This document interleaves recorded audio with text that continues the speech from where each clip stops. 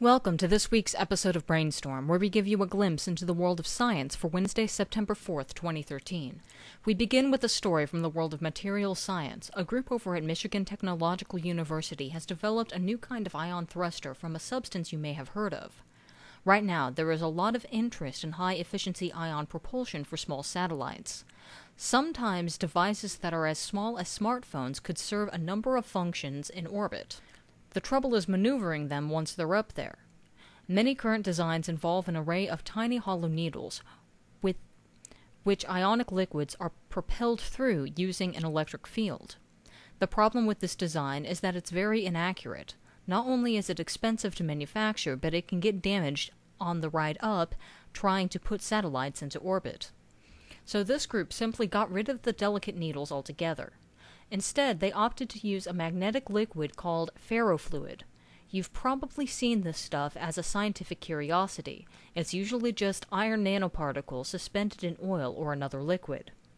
Fortunately, they were able to find another group from the University of Sydney that was working with a company to create a material that was a ferrofluid ionic liquid combination for another purpose. With this, they were able to create a liquid-based thruster. It's simply a solid metal block with the ring of the ferrofluid on it. A magnetic field holds it in place and creates 5-pointed peaks in the surface. Adding power makes the peaks extend and thin out until they are spraying small amounts of the ionic liquid.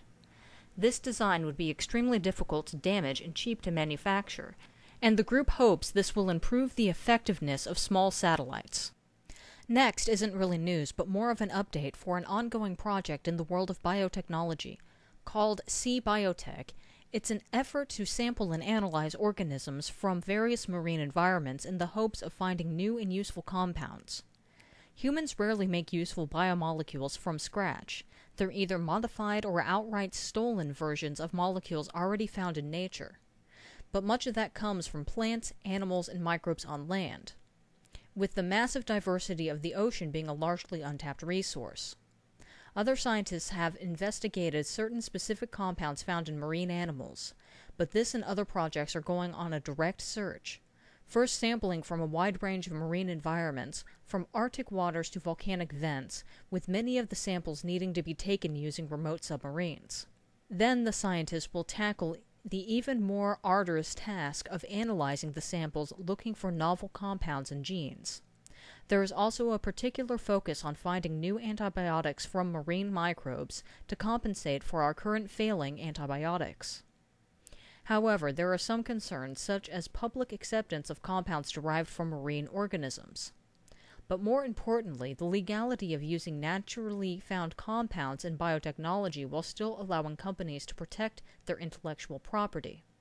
Again, not really news, but a cool project that we thought we should cover since we didn't when it was first starting. Our final story is news from the world of genetics. Researchers from the National Institute of Health have extended the lifespan of mice by 20% by modifying only one gene. This gene coded for a protein called mTOR, involved in regulating metabolism, with the researchers creating a group of mice that only produced around 25% of the normal amount. Interestingly, they found that the increased lifespan was not uniform through all of the tissues. Overall lifespan increased, and the mice did specifically well on memory and balance tests as they aged. They also had increased muscle mass when old, and performed better in mazes than normal mice. But their size was slightly smaller, and the reduction of this protein caused their bones to deteriorate more rapidly, and have a somewhat comprised immune function.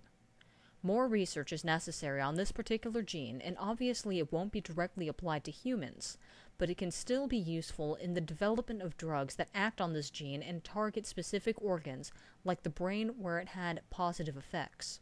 Well, hope you enjoyed this episode. Our final story brings up an interesting question. What body systems would you be willing to comprise for overall extended longevity and perhaps even mental function? Let us know your thoughts on that and all the stories in the comments.